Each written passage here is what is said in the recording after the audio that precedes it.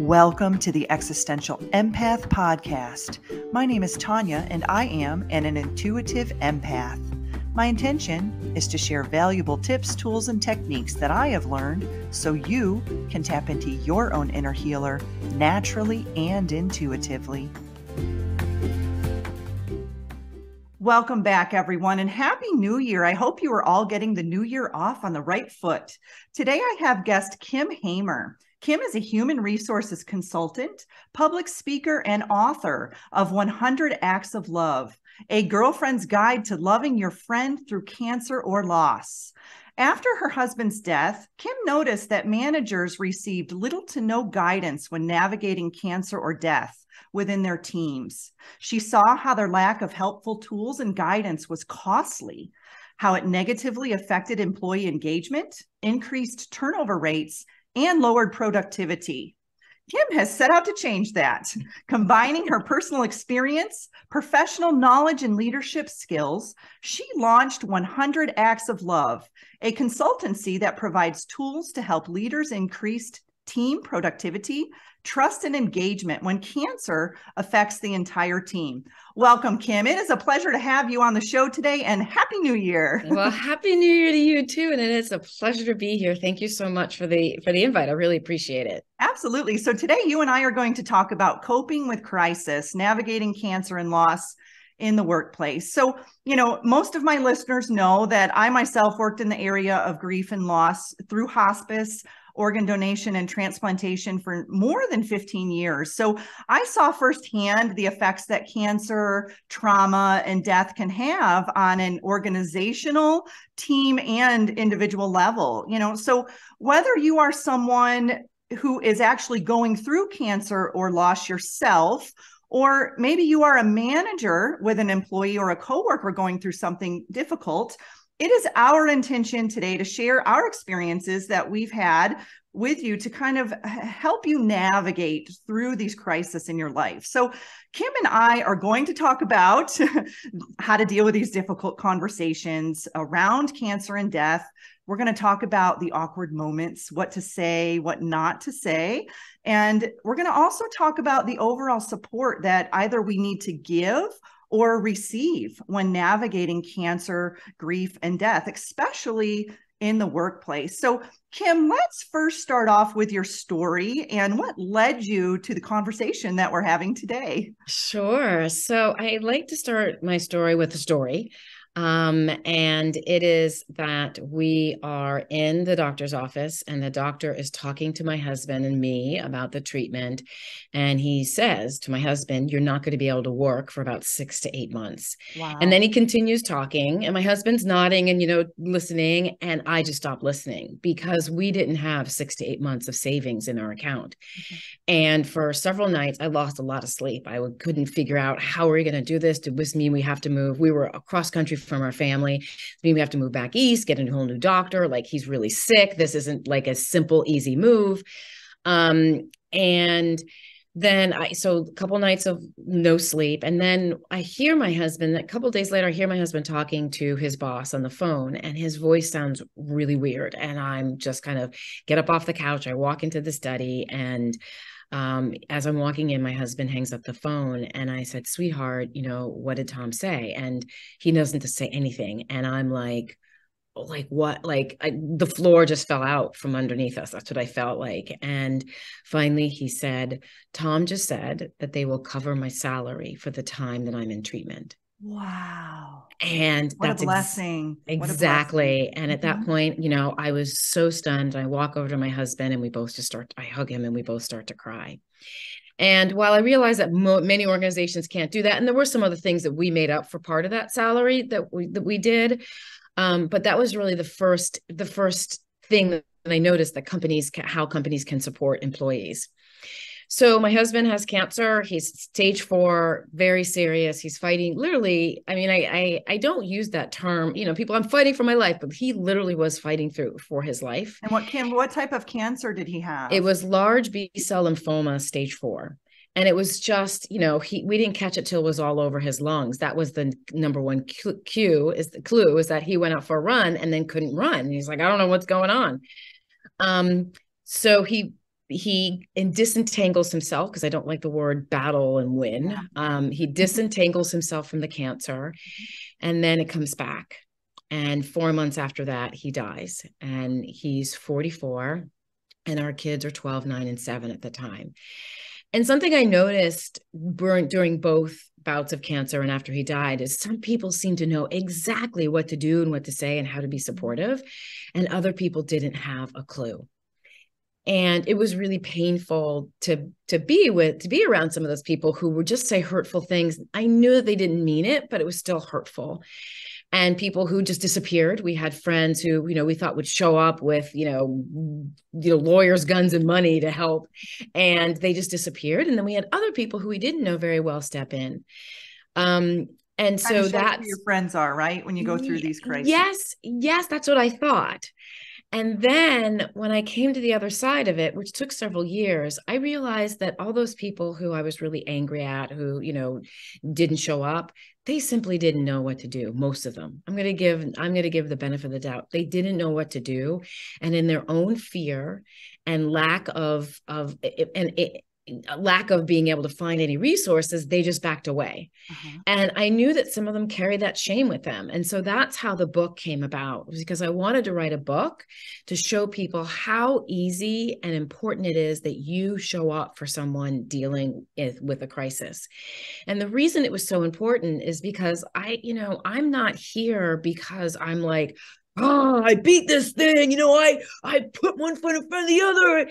I am here because I stand on the foundation of all the support and help that we got during this time.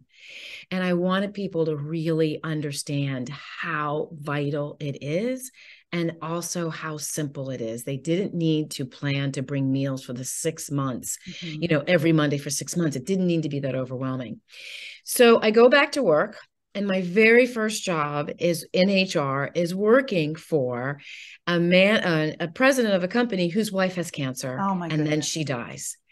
And I watched the company, like I sort of thought that maybe the company would do what they'd done for my husband, and they fall apart, and there's no support. And I've got dealing with managers who are now terrified of this president because he's at work, grieving at work, which is a perfectly fine place to go, right? He's grieving at work and he's losing his mind. He's yelling, he's short-tempered, he's erratic. Yeah, he's like displacing his emotions. Exactly. So, they're trying to figure it out. And I remember when we first learned that the wife died, everyone was like, what should we bring? And one person was like, bring a platter of cold cuts. And I was like, no, don't bring food, because I knew that his refrigerator was already full of everyone else bringing food. So I tried to help them as best I can, but that's where the seed got planted, is understanding that, death happens at work. Death happens to coworkers. Death happens, on the way home from work. Death happens all the time. Cancer. And I've recently widened my scope to include depression, because there are people who are owning their depression at work and saying, I'm dealing with depression. I need some accommodations. So how do you have these conversations, these difficult conversations, when you're a manager, when you have to get things done, but you don't want to be seen as an asshole, right? Absolutely. You don't want to be seen as the manager's like, I'm really sorry you're dealing with cancer, but when are you going to get that report in, right? So there's a line that managers can walk, and it's not that difficult, but it requires kind of working through 5 stages and repeating them over and over and over again. And when I came up with these 5 stages, of course, I realized, we can use these in our personal lives as well. Totally. They all intertwine. Absolutely. Exactly. And Kim, to take it back, it's so simple, like to take it back to the beginning of your story, when you said that the doctor said you won't be able to work for 6 to 8 months, it really is filling our basic needs, because the moment you heard that, what did you do? You tuned out. You tuned out from the rest of the conversation. So oftentimes when we are battling grief in the workplace, we are tuning out from everything outside of our basic survival needs. And I think that's where people feel that comfort of, hey, let me give you a tray of cold cuts, but really it's like, what are the other basic needs that people, might need? And it really just comes down to that basic question. Hey, what can I help you with? I don't know how to navigate this. I've never been through this before. I've never, been around someone who's lost someone that has been this close to me before. What can I help you with? You know, it really just comes down to that basic question. So, and I like the way you phrase that, because the number one thing I tell everybody, and it's the first chapter in my book, and it's the only chapter with one tip. And I often say, if you take nothing from this book, take this. And that is, if you need anything, let me know. It's the least helpful thing to say. Now, the way you phrased it is very different.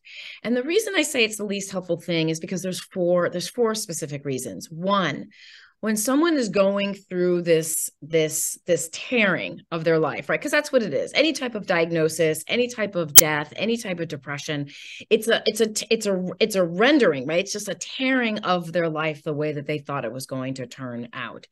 And when they go through this, the number one thing they want is to be seen. Yes. And heard. And I often talk about this, like, imagine something really great has happened to you. Maybe you just got married or engaged, you just had a baby, you just bought a house, you just got a new job. You're so excited. This amazing thing has happened to you. And you go to lunch with 5 people who know about this amazing thing.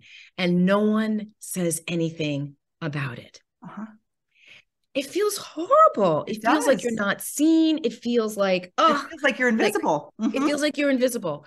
Well, even though that's something that's good, the same thing happens when something bad happens to us.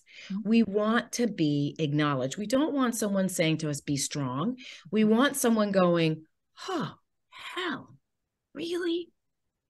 We want that pause. We want someone to go, I don't know what to say.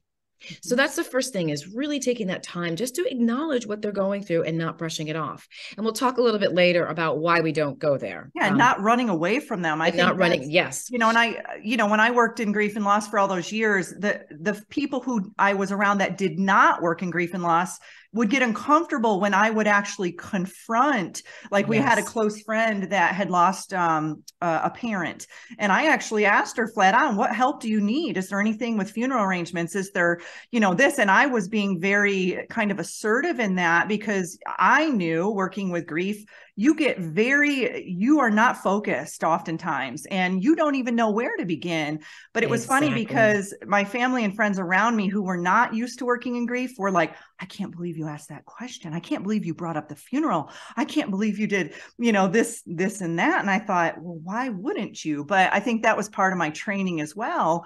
So these are where those awkward, uncomfortable moments come in. Yes. And the people around you feel awkward and uncomfortable when you actually step in and say, hey, can I help you with this? Yes, exactly. So it's tough.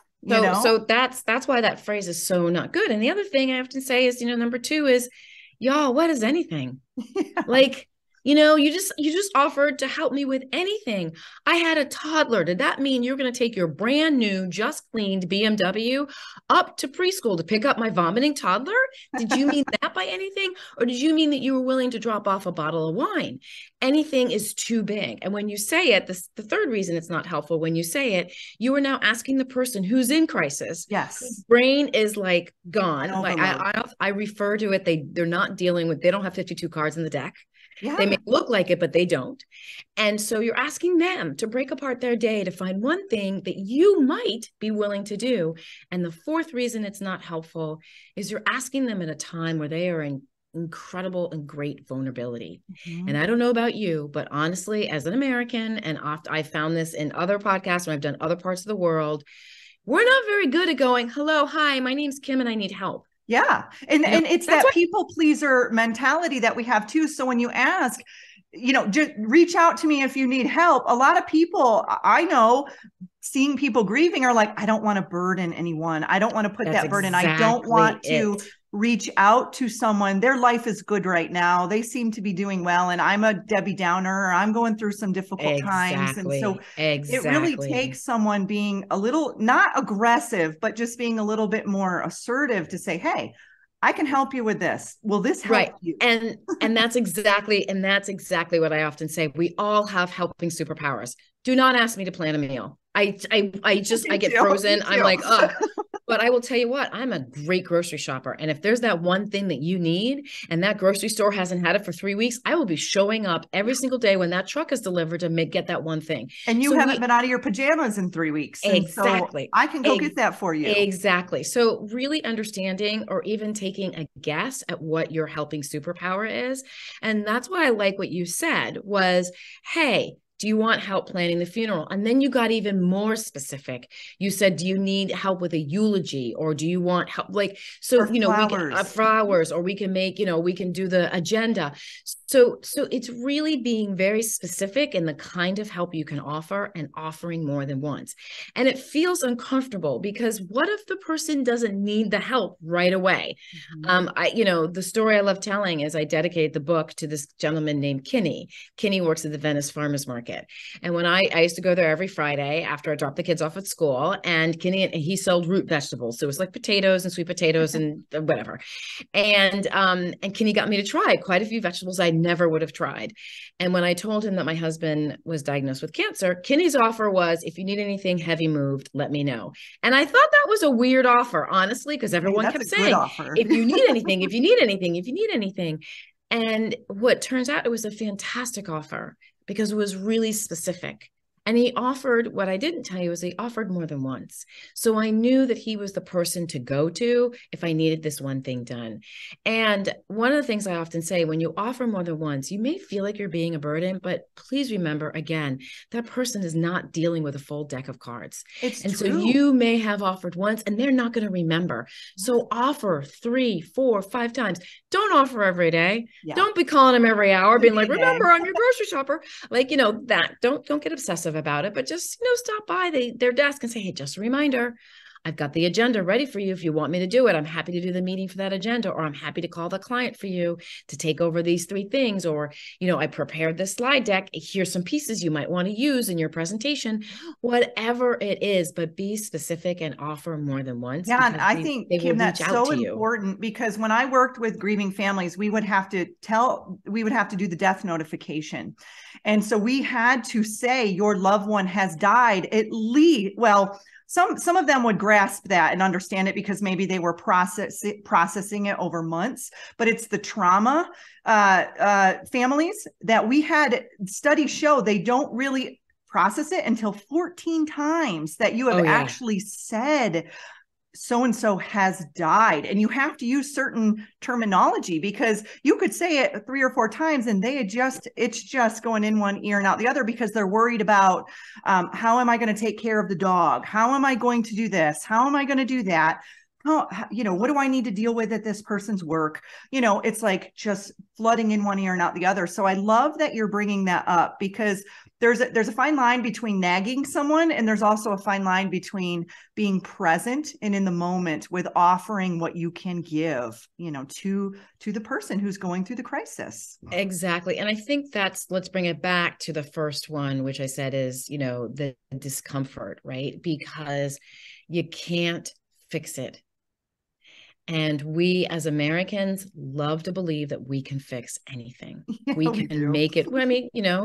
And so when we can't fix it, we feel powerless. And that is a really uncomfortable place to be.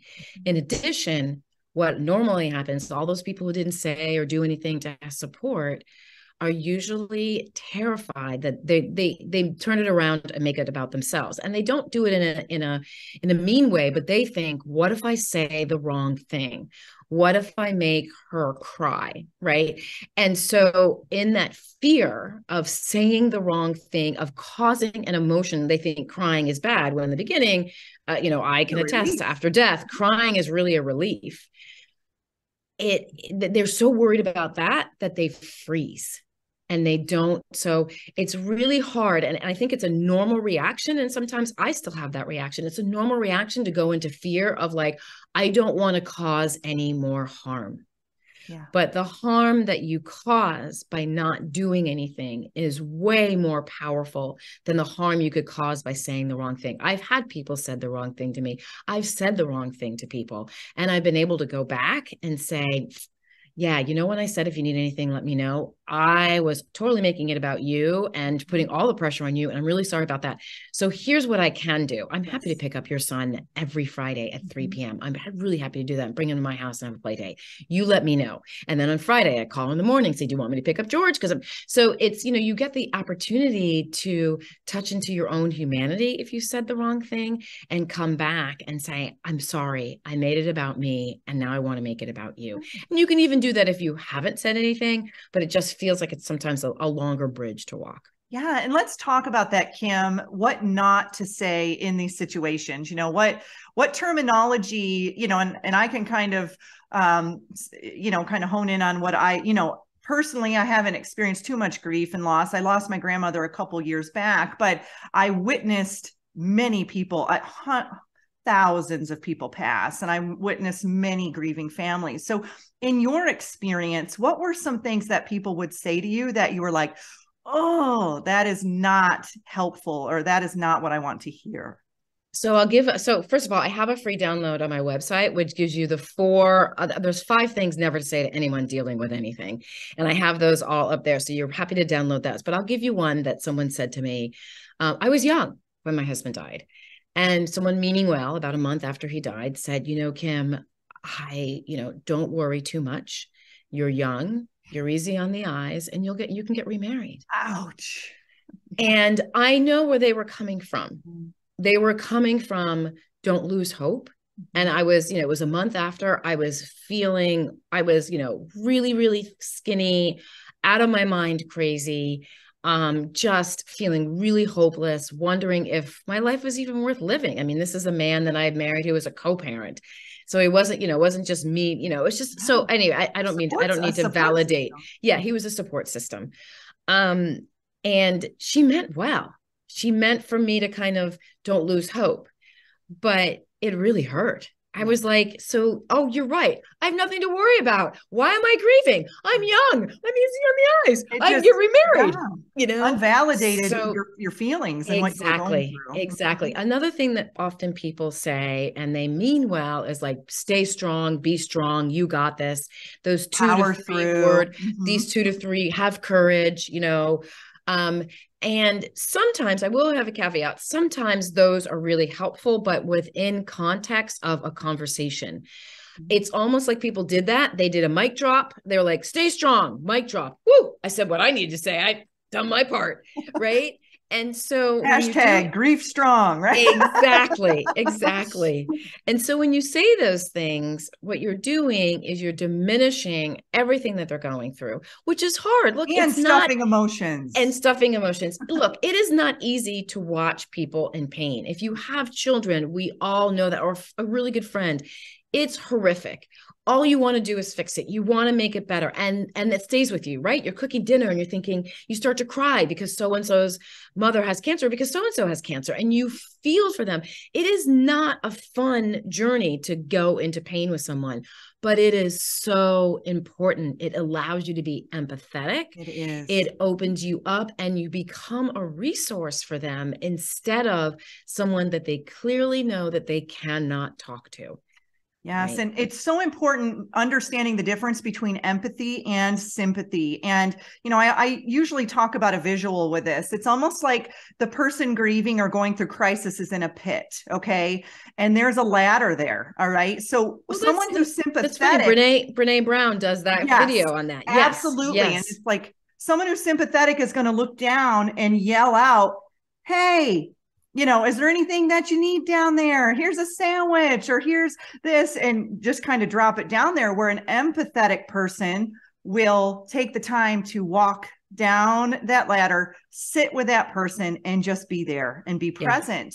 Yeah. And, sometimes it's difficult to be that empathetic person, because especially if you've gone through crisis yourself, oftentimes you will get triggered being there with someone who's also going through crisis as well. And so really, it's just like you said in the beginning, we want to be heard and we want to be seen. And that's really all it takes. Oftentimes we don't have to say anything. Hi, I'm here. I'm a listening ear. What do you want to talk about today? Right. What's on your mind? Sometimes it's literally just telling them a story about what's happening in your life right now. Yeah.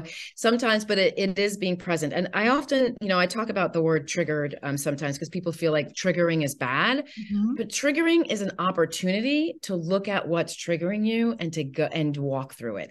So, I talk to young widows a lot. I'm now the widow go-to person among my friends. And it pains me to hear them in the first couple months.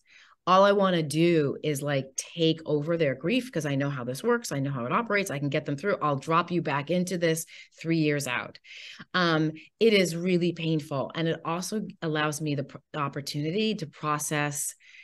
Sometimes I kind of smooth over the part that my husband died. I'm kind of like, yeah, I mean, it happened 13 years ago. It happened, yada, yada, yada, yada. And sometimes I need to acknowledge that and say, you know what, Kim, that was a big deal in your life. And it still has effects in your life now. And it's okay to cry about it because I remember the pain. I remember feeling so lost. And so that's a trigger part. And then there was something else you said. Sympathy. So one thing about empathy that people often get wrong, and I think this happens mostly in the workplace, people think that empathy means no boundaries. Yes. And empathy is the number one thing you need to create really good boundaries because it allows you to understand where they're coming from. And so really quick, the second part of my process, the first part is knowing what to say, which we just went into, but the second part is dealing with your feelings and your stereotypes. Because we all have stereotypes based on our own personal experience, a lot of them based on TV. What is it like to have cancer? Well, on TV, if you have cancer, you go bald, you lose your eyebrows, you're nauseous all the time, you need someone, and even on Instagram. And then you do a Susan Komen marathon. Exactly. And even on Instagram, I cannot tell you how tired I am of seeing this, the woman who's getting her hair shaved because of chemo, and then the son, whips it out and starts shaving his own head. And in the moment for them, it's very meaningful, but there's this image out there that we have of cancer. There's an image out there of what we have about what loss is.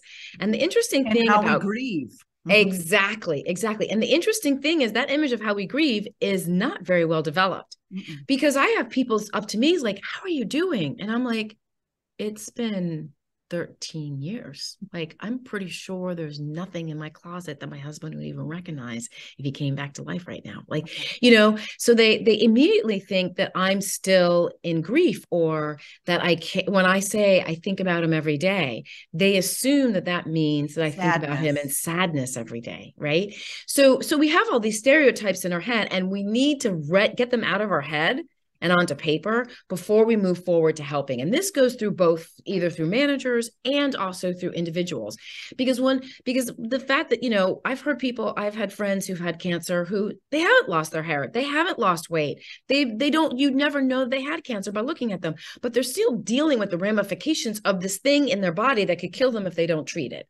And so there's this idea of, well, she looks fine. Yes, she does look fine, but she's still having cancer, right? Yeah. I expect someone who has died, I expect them or who's grieving, to kind of be better in 6 months. It was 6 months ago. Haven't you moved past that? Or a year? A year is a big marker. I think this mostly comes from the Jewish tradition, where you put the headstone up at the end of a year. And so when you do that, there's this idea that after a year, you're done. You're done. Like, you're done. Even in the Civil War era, before, you gradually move from black to purple to being able to wear lighter colors by the end of the year. So there's this whole thing about this year. A year is not enough time. A year's not enough. So anyway, back to my point. I could go on this. So just take the time to deal with your stereotypes and your own fears, your own, for me, cancer is very scary because my husband died. Is that true for everybody? Heck no, thank goodness. But taking the time to really acknowledge what you're going through and your own stereotypes is a really important part, because that, mixed with the empathy, allows you to come up with some really good ideas of how to support somebody. Yeah. And also understanding that everyone grieves differently. And I definitely saw this firsthand working in the trauma units. I think for me, it was more concerning the people who were not showing any emotion. They were just bottling it up like pressure cookers. but I was kind of that type of person. I didn't like to show emotion in a professional environment or in front of others. So I would break down on the car ride home, or, on my own time alone. And so, but then there was the weeping family, members. And then there was the really obvious wailing. And those were the ones that the staff would actually get scared of. And I'm like, no, those are the ones who are actually processing their emotions and they're moving through that process. I was more concerned about the ones who were not showing, any emotion, because it was just like, I was like, okay, let's bring in a chaplain, let's bring in a social worker, just to help, move them through. And this was in the hospital setting, not necessarily after they leave the hospital. So let's talk a little bit about that too, Kim, that scenario where, okay, you've moved through the death, and then people kind of come and go for the next week or two. And then that passes. And then no one's offering help anymore. Everyone went away. How do you, as someone who's either going through a crisis, whether it be cancer or some sort of dis-ease, or even a loss for that matter, reach out and ask for help? How do you do that? Because that's the flip side of us as the person witnessing or observing someone going through a crisis. How do you, as a person in crisis, ask for assistance, ask for support? That is great. It takes a huge amount of courage. I will tell you that. I remember when my husband was first diagnosed and they needed to start chemo right away. So he'd had surgery. There was actually a tumor in his body. He had surgery, had it removed, and the cancer was so advanced that they couldn't even wait they couldn't even wait for the wound to heal. Usually the wound to heal before they needed to get it going. So he had surgery on Friday. They started chemo on Sunday. And I remember calling my friend and saying, I need help. I don't even know what or anything, but this is going to mess with our lives. I don't even know what I need. Can you come? And she left work and she came up and we kind of put together a list of things I needed help. So I think that I think this is where, so the message of my book and the message to everyone who listens is I want people to really know how much they matter. And this is on both sides. People want to help you. They do. They're waiting for instruction, which you are ill-equipped to give. And you may not even know what you need support with. Well, that's the whole thing. That's exactly it. You're ill-equipped to give because you don't even know what it is. But there is one person out there who you can call and to say, I need help. I don't even know what it is. Can we please sit down and just brainstorm? Right? Maybe it's your boss that you go into work and you say, I need help. I don't know how. Can we brainstorm? Can we talk about this? Because trying to do this by ourselves, and I think this is sort of a bigger community thing. I don't think we're intuitive by ourselves. I think we're intuitive, and we're much more intuitive with other people. And, so it's checking in, it's understanding, it's talking with people, it's communicating, and I hate that word because it's just so big, but it's really expressing yourself with other people. But everyone around you, they want to help. They just don't know how. Mm-hmm. And really, you have two choices. You can do this alone, which is you have these expectations. We all have expectations. My favorite saying is expectations are resentment under construction. Interesting. So we have these expectations of how people should show up for us, and then people don't do it. And then we get resentment. So now you're dealing with whatever you're dealing with, the grief, the depression, the cancer, the whatever it is. Now you're dealing with that and resentment because people didn't show up how you expected them to show up. The only thing is you didn't give them a map. And then the other side, or you can do the other side, which is take a moment, allow yourself to be vulnerable, and ask someone who you know is safe. Mm-hmm. And a lot of people say, I don't have anyone who's safe in my life. And I'm going to call bull. Mm-hmm. Because most of us do have people who are safe in our lives. We just haven't acknowledged it. Right. And maybe they're not the person that you go to and talk about your dating life with because they're going to go blab it all over.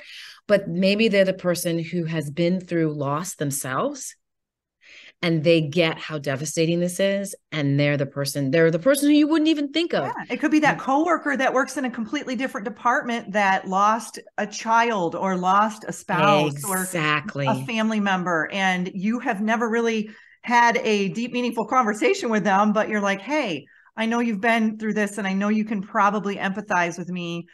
I need some support. You know, where do I start? Where do I start? Where do I start? So that's what I would advise. And it is scary. I mean, I would love to say you just go in there and just ask, you can do it. But it's not that easy. It's terrifying. And I had my one person. I didn't call my mother-in-law. I didn't think that she'd be helpful to me. I didn't call some friends because I was too afraid of being vulnerable with them. But I had this relationship with this person. We spent a lot of time talking to each other, and I was terrified of asking her. I said, "Can you come up?" I asked her to leave work and come to me and help. That's a big ask. Yeah. And I was fully prepared for her to say no, but I call you in an hour during lunch. But she understood. She knew that this was not something simple. This was, we need to go. I need to go up. I need to be present. I need to be with her. So she did it. She left work. I was terrified. I didn't go so you know, in this moment when you are feeling the most bereft for whatever reason, you know, find the courage to find that one person and ask. And again, I love your example of it's the coworker who lost a child 3 years ago. That person gets it. Right. It's the person, it's the 25-year-old who had testicular cancer. Yeah. It's the good cancer because there's such a high, but it's still cancer. Exactly. He's still freaked out about it. Stereotype in itself. The prostate cancer. When my dad got prostate, it was like, this is the good cancer. This is the cancer everyone dies with, you know, and they have other reasons why they die. And I'm like, that's not helping me right now. You know, no. Cancer is cancer. The person was just told if they don't do anything, they don't do any type of intervention, they will die. That's what cancer is. So whether you have stage 0 or you stage 1 cancer, they just caught it. It's a small little thing. They can remove it. You're done. You still feel the same way. So if you know someone who has cancer, you probably do. There's people online who you could reach out to and say, this is what I need. How I don't know what to do, right? There's a ton of grief support out there as well. I think it's really easy to isolate right now because it's just simpler to isolate. You just figure it out. You'll figure out the groceries. You'll make it work. You'll just isolate. It is simpler, but it is not easier. It's not. And I think sometimes too, it's important for us to look at who's our support. You know, like you said, I wasn't reaching out to my mother-in-law or anybody really close to the rawness of the loss. Sometimes it's best for us to reach out to someone outside of that box because they have a stronger structure, a stronger support there. Because when we reach out to people who are also their cup is empty, you know, just as our cup is empty. Yes. We're trying to siphon from a drought, you know, right, and it's right. You've got to reach out to people. So when you're thinking of your list of safe people, think of people that have structure as well, that have that stability, that can step in, that aren't, you know, it could be someone who, yes, they were close to the person that you knew, but not in the rawness of it, that are also going through the deep stages of grief. Just exactly. Yes, exactly. You know, so immediate family may not be the people who you reach out to. Now, I will say this, my middle sister took over the whole meal thing, and she and my friend, 2 friends, got it all together and organized, and meals started showing up. So, you know, but that's a very structured thing that she was happy to take control over. And it was helping her heal too, I bet. And it was absolutely, oh, sure. Yeah. Cause she was 3,000 miles away, you know, talk about feeling powerless. And that's hard when you're far away. And like for me, I was in North Idaho and my grandmother passed in Western New York and I felt helpless. I felt, what can I do? And eventually I got there, you know, several months later. But in the moment, I felt helpless. And so I just kind of asked my dad, you know, what can I do from a distance? Is there anything that I can do to help? And he said, well, if I can send you some paperwork, can you read this over? Can you do this? And so I do feel when you're at a distance like that, you do feel helpless, but there are things that you can do. So it's Absolutely. coming back to our Yeah. initial piece where, just say, okay, here are some ideas of some things that I can help with, let me take some control, of this, or Yep. take this off of your plate because your plate seems really full right now. Well, that's funny because that's number 3. So I have this strategy called the North Star strategy. The first one is just say something, right? Talk, say, acknowledge. The second one is deal with your own feelings, deal with your feelings and your stereotypes. The third one is assess. Take an assessment. What can you do? There's a helping from a distance, and I have my book organized in categories. So there's food, kids, entertainment, and long distance help. And there's a chapter called "Send Lawyers, Guns, and Money." From the Z Bond. I forgot the song. Help with healthcare. That's another thing. Like you said, with the cancer, maybe you have a friend who deals with Blue Cross and Blue Shield. Exactly. And they live in, across the country. They can help. Those are things that we can do. Exactly. You can have someone look over your bills. Errors happen, and all of a sudden you're paying more than you should be paying. You have someone look over your healthcare bills. You can have someone take care of, if someone's willing, it's like, I can't remember to pay my cell phone bill. I'll send you money. Yes. I'll send you X amount of money. Can you just pay it for me? Right. So there's tons of things that you can do. And that simple thing, y'all, paying a bill is huge. And it makes a huge, even funeral arrangements, hey, I'll help with the eulogy. I can do that from a distance. Hey, yes, I can help arrange a crematory service. I can do that from a distance. Yes. And I want to talk about things people can do from the distance from a long-term perspective too, because what happens is, like you alluded to it, is that we end up, usually first 3 months, people are in the live, they're in there, they're doing things, they're helping, and then help fades out. You have some stragglers at 6 months, maybe 2 or 3 people, and then they fade out, and all of a sudden a year you're out by yourself. So if you are a person who has not helped somebody in the past 3 months, it's not too late. And I really want to stress this. I had a friend show up with a meal first time at 9 months. I was so happy to see her. Right. Yeah, because all the meals come in the first 2 weeks. Exactly. So, really, there's no such thing as too late to help, especially when there's grief, when there's loss. That's a really important thing to remember. I also recommend sometimes people celebrate anniversaries. Yes. And yes, it feels weird to celebrate a death anniversary. And I know there's a different word for it. Celebration of life anniversary. Celebration. But there's a Jewish word for it that's really perfect for it. But and I'm sure there's other words in other languages that aren't as scared as death as we final. Are. Yeah. So I think really understanding that, I'm really sorry I'm really sorry this happened in your life. I just want to honor that. I'm really sorry this has happened in your life. And I remember the rift. I remember this moment. That's such a great way to honor somebody. So don't be worried about, if you didn't help with funeral arrangements in the beginning, there are things that you can do 6 months, 9 months, a year and a half later that will be really meaningful and helpful. And you can always redeem yourself. Be like, listen, I had just lost someone in my life. And when you lost your husband, it was hard for me to reach out to you at that time, but I've healed. I've seen you've been healing. What can I do to help now? Right. Or even just let me take you to dinner and let's talk about all the different ways that I can help you. Or because what have you been through? Let's talk about that. Yes, together. Exactly. My cousin lived in there was this ranch. She still has it. It is still there. A 90-acre beautiful ranch, and sheep and horses and, dogs and cats. And it's where my kids learn to, shoot guns and you work with chainsaws and ride ATVs. And we took the kids there as much as we possibly could. And she couldn't come down. She couldn't help us. But what she did do was she would share stories about what was happening at the ranch.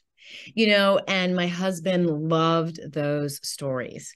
So even after he got better, and it took us several months after he was done to deal with the side effects of the chemo that he had for us to even be able to make it to the ranch. So even after he was done with cancer the first time, she continued to share those stories with us, and they were fantastic. So don't ever think that there's like this big action you have to take.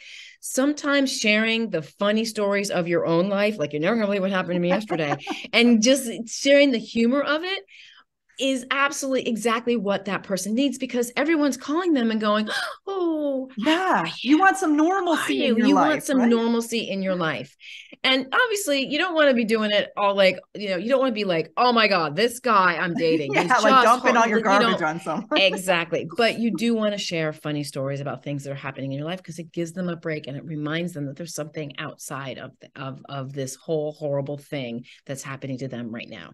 Absolutely. And that is so important. And it's really just bringing in that energy, that frequency, of, hey, I'm a funny person and I've got some funny stuff going on in my life. I'd like to share that with you. And, I think too, on the flip side, though, I would recognize during the grieving process, those types of people trying to be sarcastic or trying to enlighten or Yes. lift the mood. And it actually, Yes. going back to what not to do and what not to say, it actually was Yes. causing more stress and suffering on the person Yes. going through the grief when you are trying to make light, but that's also shining back on that person of their uncomfortability in that moment. Yes. Y'all, your discomfort with the subject, you're not fooling or hiding from anybody. And I think that's the thing, that we think that somehow we're like, oh no, I'm fine. No, you're not. Everyone can tell. And I talk to managers about this all the time. If you don't deal with your feelings, your team knows how you were feeling about that person, how uncomfortable you are, just by the tone that you use when you talk about them. So, you're not fooling anybody except maybe yourself. And so that's why it's so important to get that stuff out of your head. So you go through the assessment, you figure out what you're good at, figure out where you're willing to help. Like I said, you don't have to you don't have to do whatever it is you're willing to do for 35 straight days. There's no need for that. The simplest things people do are really, really helpful. And that's where you start to take the thoughtful action.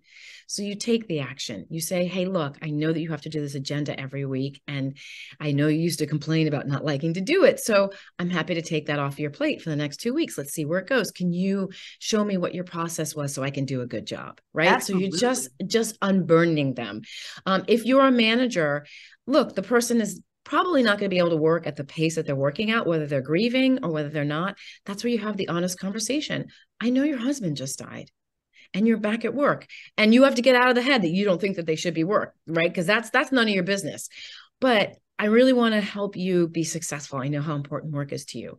Let's take a look at the projects that you have on your platelets right now, and let's figure out which ones you're willing to let go for a little bit and which ones you really want to work on right now.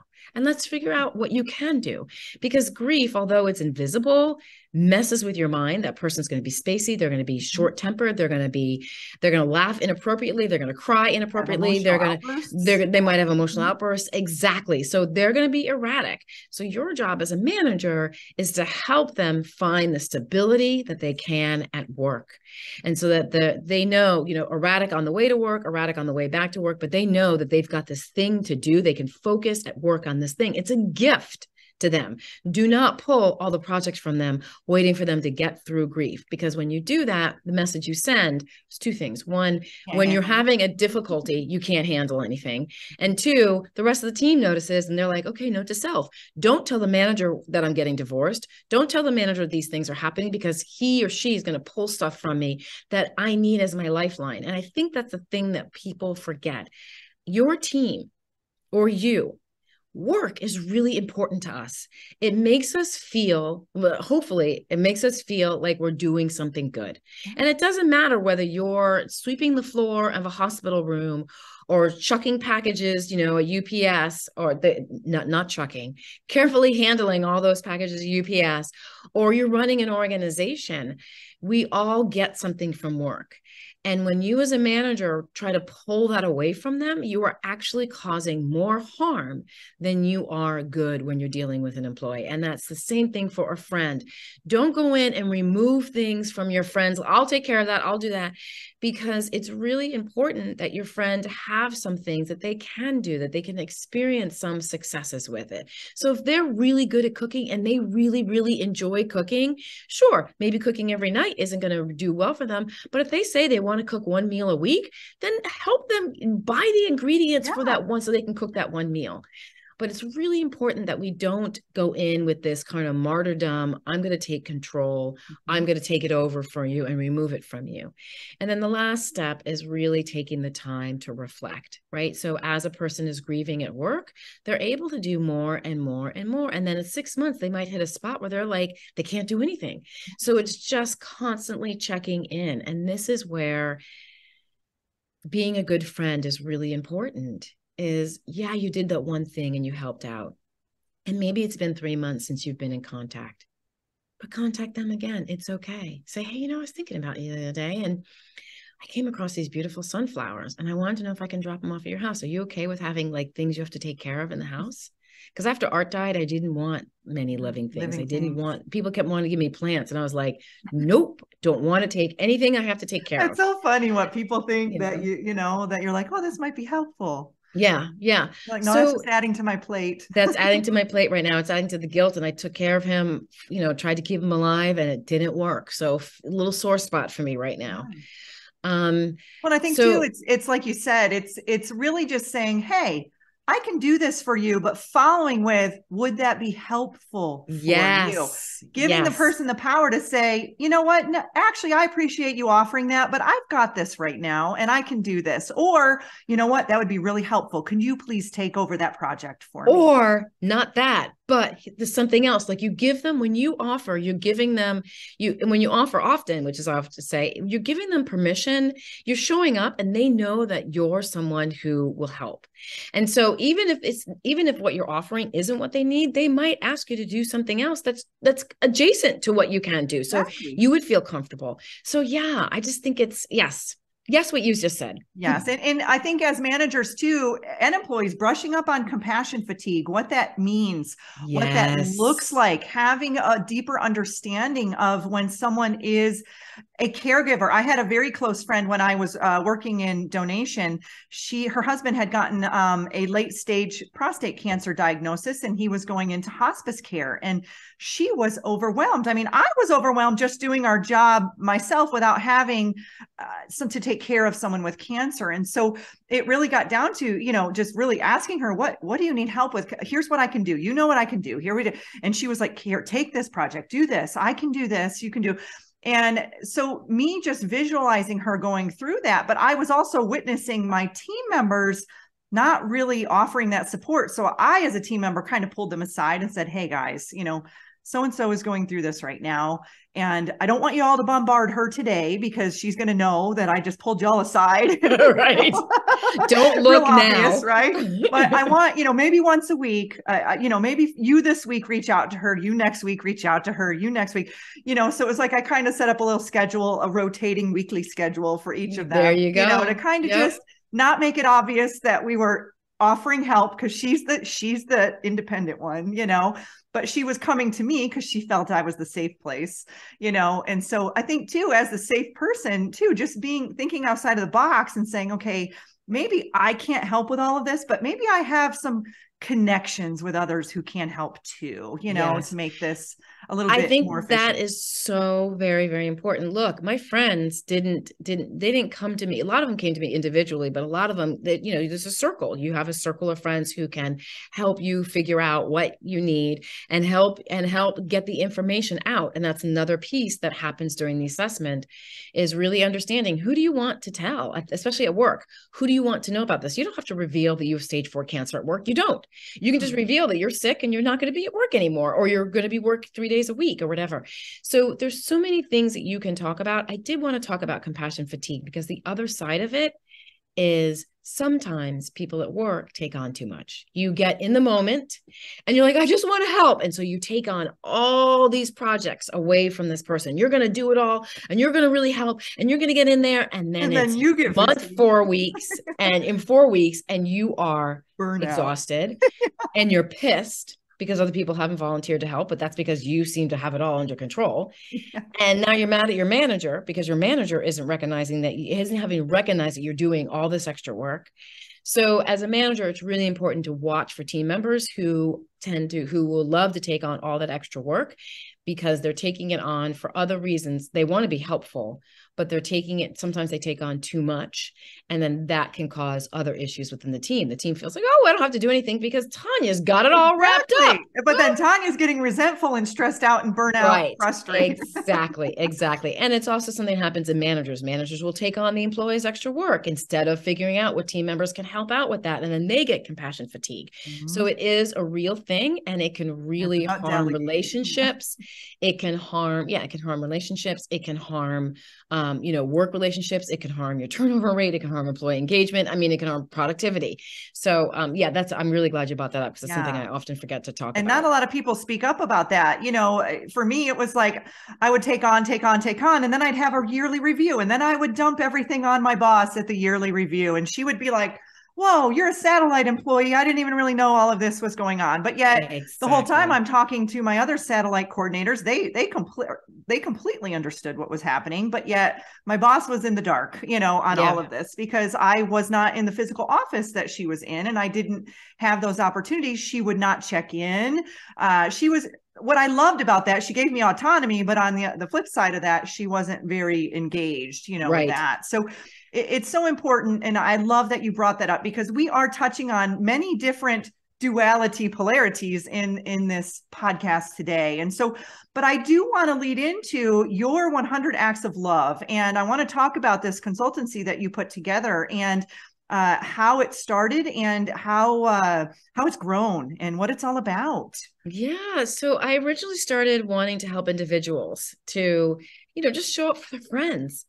It was such a powerful experience for myself, my husband, and our children that I really wanted people to show up. And like I said, I went back to work and I realized that there was this place where managers were ill-equipped, HR teams are ill-equipped. Usually when an employee is dealing with a difficulty, they'll go to HR or HR will come to them and say, okay, well, you can do, leave of absence, FMLA, or, you can do bereavement leave, which legally, this is when things really makes me mad. Legally, a company only needs to give someone 3 days. Could you imagine your husband dies and you have to come back to work 3 days later? And there are companies who are like, so sad, too bad, too bad, so sad. And I know that, Facebook and I believe it's MasterCard have all expanded it to 20 days, but even that is not quite enough. So you have this, 20 days or 3 days, or you have an employee who's, dealing with cancer and is out 2 days a week. And the manager is just left to do whatever they can do to make it work. And sometimes the employee's out for a short period of time. Sometimes it's surgery and they're back in. And sometimes it's months. Sometimes it's 6 months. Sometimes it's a year, so the manager's left to figure it out. And as always, you'll see upper management gets coaches, they get the training, they get all this other stuff, and middle management gets very little. We talk about making sure our managers have really good tools, but we're not very good at giving them the tools that they need. And this was just an area that I thought was just, empty. A stat I came upon, 46% of those who are diagnosed with cancer are between the ages of 25 and 64. Those are prime working years. That's significant, yes. Those are, people aren't like, the person who has cancer isn't before you're working and then after you're retired. Exactly. And with retirement ages growing, like they're growing up, the people aren't retiring at 64 anymore. So you've got a workforce that if they have not dealt with someone with cancer, because remember, what's the stat? 1 in 3, 1 in 2 if you're a man. Mm-hmm. So if you have not dealt with an employee with cancer, it's just a matter of time. Mm-hmm. Right. And so the fact that we are ill prepared, Twitch's suicide really, really brought that home. Now, he wasn't, the Ellen show had stopped by then, but suicide happens every single day to people Constantly. who are working, right? One day your coworker is there, the next day they're not, and you learn that they took their life. The ramifications of that on a team are ignored.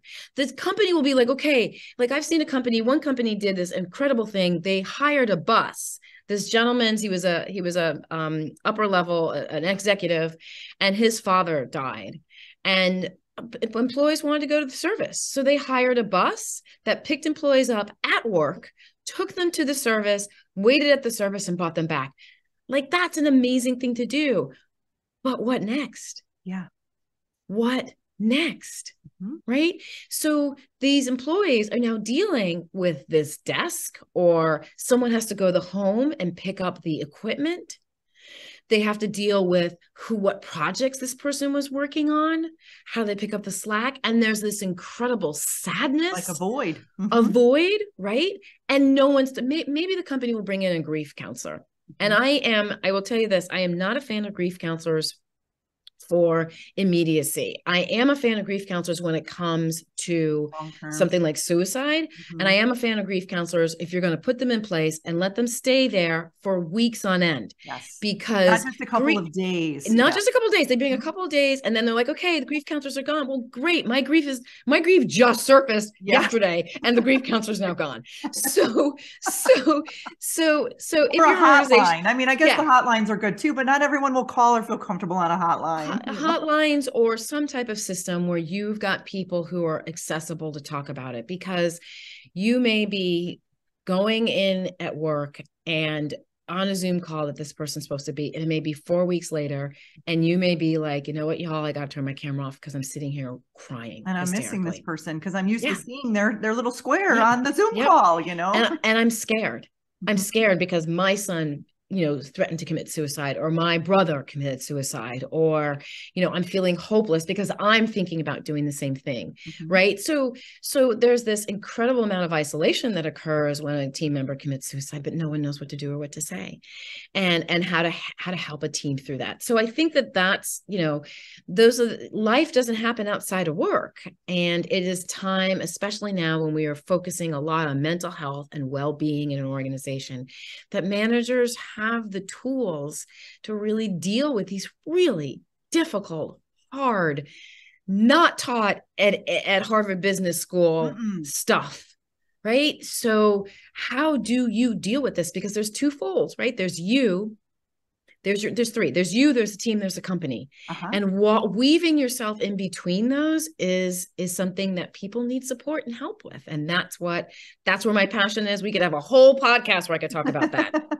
And that's excellent, Kim. And, I worked for a company that every single day we dealt with grief and loss, and we didn't even have the tools within our team, our upper management, our middle management, within our employee team to even deal with this. We didn't have, we had the hotline. We had this, but we didn't even have, and we were dealing with grief and loss on an exponential level than and say like a Verizon or, a MasterCard, we were dealing with this every single day. I mean, I was watching people being extubated from ventilators like at least 6 or 7 times a week. I mean, this was very common for me to see death. It almost became very normal. I was around death more than I was around living, at a certain extent. And and then many of our staff going in and talking to the grieving families, and then how are they processing that, because they're being the stable one in those conversations, and so there's so much that needs to be done from a societal level across the board, hospital systems, having these programs in place, like these programs that you've put together, working with human resources and having, I guess, bridging those silos. There were so many silos, within our organization.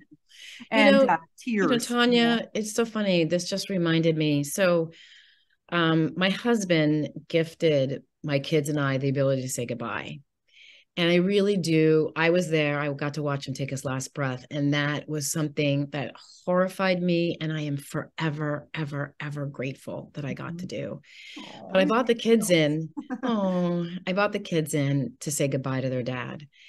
And my daughter, she was 9 years old, and she just wailed and she kept saying it over and over, Daddy, Daddy, Daddy. And there was a nurse in the room, and the nurse started to sob. And I remember at the time being first a little kind of pissed off. I was like, you are the professional here. Yeah. There is no sobbing coming from They're you. human. This is already hard enough. And then realizing, right, this is really hard to watch. Mm-hmm. And I remember she was in the and room. it never gets easy, Kim. No. And she was in the room. She was like doing something with I think we were like adding more morphine to him or something. So she was doing something in there. And I just thought, oh my gosh, how heartbreaking that must have been for her to watch this little girl, wail for her father. Yeah. And just, how hard that must have been for her. And so, yeah, I mean, I don't know how she dealt with it. Did she walk out and walk to the desk and tell everyone she needed a break? Or did she just, we had this kind of space, there was a room and then there was a space. Did she kind of sit there for a second? Did she go into the other room and just cry and put her game face back however out? you got to do it. Yeah. Yeah. Did she go to a next room and just deal with someone else? I don't know. I never thought about that, but yeah. It was so hard being on the other side like that. So hard. Yeah. And there's certain circumstances that would affect different people. So for me, I don't have children, but the circumstances that would affect me would be like the older man between the ages of 55 and 75 who may be passing. Right. And then the wife is sitting next to the bedside with maybe the older children, because that was my family dynamic. Right. Where I would have other coworkers that would have this, they would get really worked up with the children in the room and whatnot. Yeah. So they would send me in with the children because I could handle that easier because I didn't have such a deep connection with that particular scenario or situation, where then I would say, hey guys, I can't handle the 60-year-old man with the wife grieving at the bedside with cancer. So they said, oh, I can handle that one. I'll go in and work with that family. Yeah. So we got to a point where we started to recognize who could handle those certain dynamics and who couldn't. And I'll tell you, there's certain ones it never gets easy. And you do build a little crusty shell around you, working in that, but so sure. Every now and then that soft center would just hit you. It would touch you. And it was hard. There were a couple of families. I had to take a step out of the room and say, let me go collect myself for a minute. What you're going through right now is really having an impact on me. And I'm going to go get someone else to come in and work with you right now. Yeah. And so I think it's just honoring your emotions and where they're coming from. And it's tough. It's tough to be the one going through it. And it's also tough to be the one observing it, as well. Yeah. Well, I do want to take a moment to say thank you, because the people who did show up, hospice did come up, and we talked about bringing my husband home, and it just, the doctor was very frank. He was kind of like, he said, look, your husband's going to die probably at the end of the week because he's young and his organs are not going to want to quit on him, right away. And so it's just that those frank conversations. But what I remember now is that I wasn't the only person that he had that conversation with, and so thank you for doing what you do, because it's not easy. You see us on our worst days. Yeah. You get to witness us in the hopefully the most horrible life experiences that we ever have. And that takes an incredible amount of, I'm not going to say courage, but fortitude and passion. And I'm really grateful for that. Well, so thank you.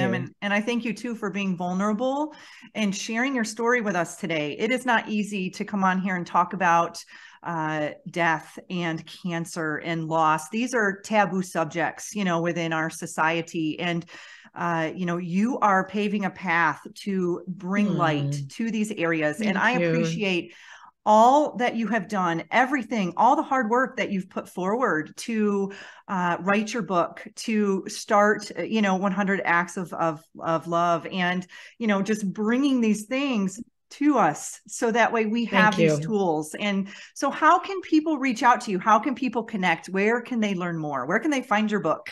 Sure. So the good question. All the above. So if you go to 100actsoflove.com, and that's the number 100actsoflove.com /what not to say, you can download the other 4 things never to say to anybody dealing with any crisis. It's a free download. And not only do I share not what to say, but I share alternative things to say. So you're not going to walk away with, great, now I know what to say. Now I don't know what to say. So you'll have that.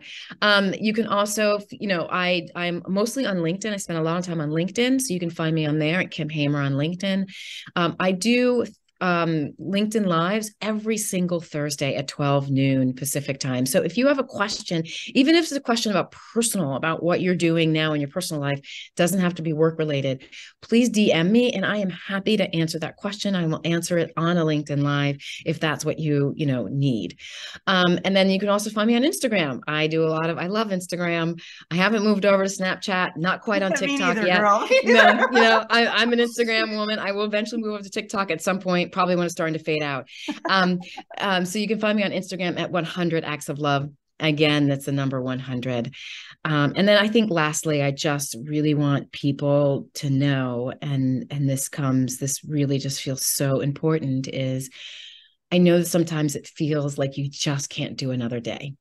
And I get that. And I get that in more ways that I even shared during this podcast. But please remember, you matter. And hold on, because it does get better. Yes. You really matter. People need you. People need you for exactly who you are in their lives right now. So if anyone really needs to hear that right now, I hope you can hear that really loud and clear. You really, really, really matter. Thank you, Kim. Thank you for this rich and raw conversation. Mm-hmm. Thank you for your vulnerability and the energy that you are bringing into the world. Thanks for coming on the show today. Thank you so much. So happy to be here.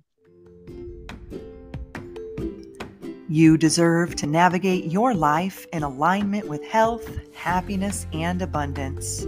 To learn more about the services that I provide, including Beyond Quantum Healing Hypnosis, EFT tapping, and the Emotion Code, visit my website at www.theexistentialempath.com.